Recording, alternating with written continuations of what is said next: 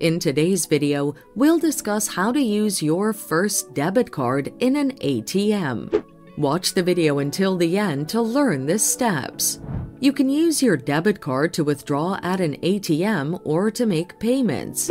Before you use your debit card for the first time, ensure it is activated.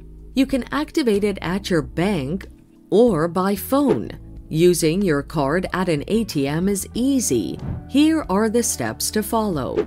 Visit an ATM and insert your card into the card slot. You can find the slot on the right side of the machine.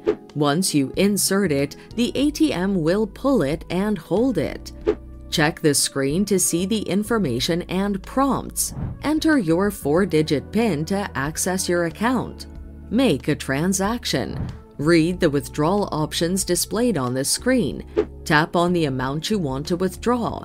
You may also enter a different amount under the Other option. Once you choose the amount, tap Proceed. The ATM will process your withdrawal. Pick your card. Before the machine releases your money, it will release your card. Make sure you pick it up before you take your money. And you're done. Using your first debit card at an ATM is that easy.